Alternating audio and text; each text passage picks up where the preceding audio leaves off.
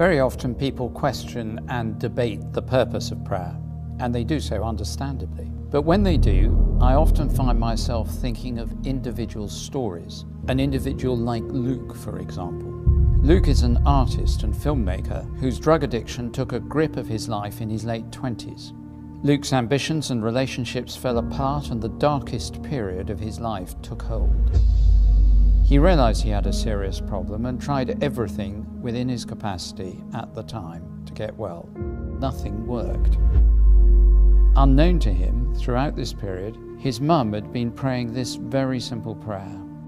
Please, Lord, welcome Luke and let him know you're with him. This addiction is beyond our influence. I pray you can send the right people to help, and I pray you can give Luke a second chance to do the work I truly believe you intended for him.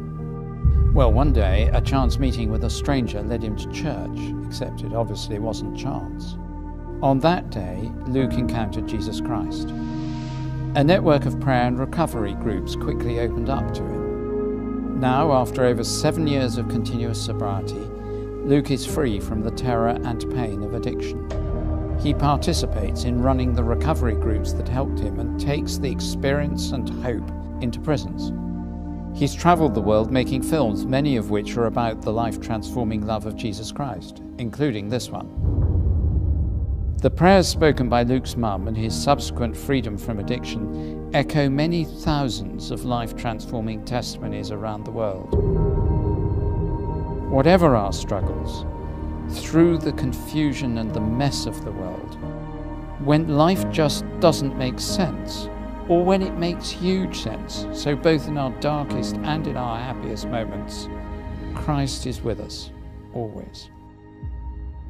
Through prayer, Jesus invites us to come alongside him, to take part. God doesn't only meet one in the depths. Christ is available to each of us. He's there for us, wherever we are, whatever our story is. That's why I invite you to join the many thousands of people that have already pledged to pray during Ascension and Pentecost, so that more people would come to know a life-transforming relationship with Jesus Christ.